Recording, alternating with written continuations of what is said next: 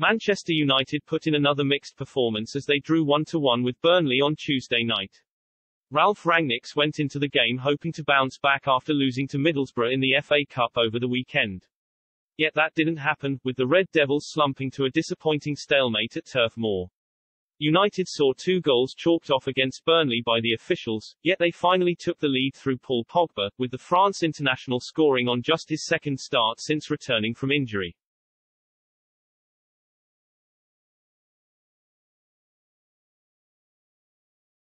United were dominant in the first 45 minutes but, after the interval, it was a different story. Jay Rodriguez, who has a long history of scoring against the Red Devils, equalised for Burnley and ended up earning his side a draw, with United enduring yet another frustrating night at the office. Express Sport now takes a look at 5 players the Glazers should look to upgrade on when the transfer window reopens at the end of the campaign.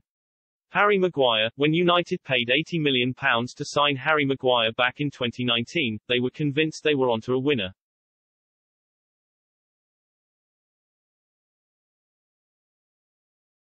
However, nearly 3 full years on, and it would be no understatement to say the England international has been a disappointment, United have invested a lot in Maguire, both financially and emotionally, having once believed he'd be the ideal heir to the likes of Rio Ferdinand and Nemanja Vidic. He's a capable defender but, often, not the world-class asset he can be for his country.